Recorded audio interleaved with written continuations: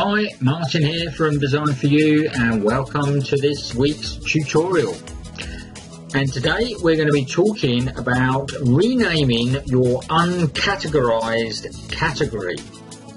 So as you can see, we've come into the back of one of my websites I'm working on at the moment, and you can see we've got two categories. One is uncategorized, which is the default which actually WordPress loads when it's in there. And we've also created another category called top posts.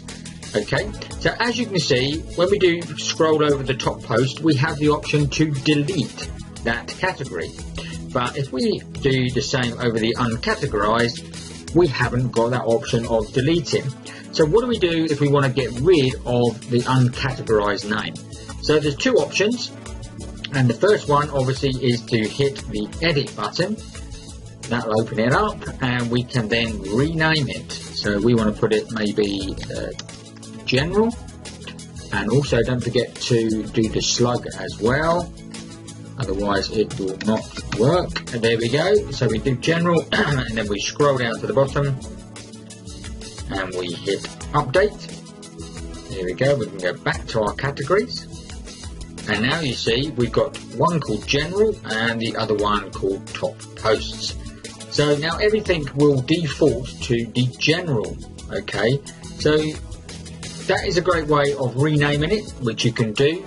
And the other way we're going to show you is if you actually go into where we've got our other category here, top posts.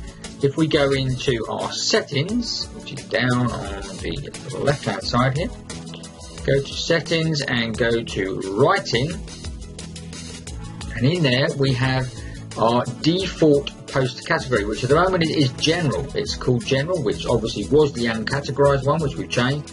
So if you click on the down box, and we can then choose top posts or whatever other category you have added in there. And again, we can then literally just save post, and we can obviously publish that post. And then if we scroll down, you'll see that we've got our categories here, and it's actually ticked the box for the top posts, so we know that that is now our default category and everything will go in there. And obviously we've got general there instead of uncategorized as well, so you can use that either or. So there we are. There's two ways that you can rename your uncategorized category in the back of your WordPress website. If you like this video and want to continue your learning, then please subscribe to my channel right now by clicking on me. Just follow the arrow. It's very simple. Don't forget, I also love to hear from you, so please leave your comments below. Until the next video, take care.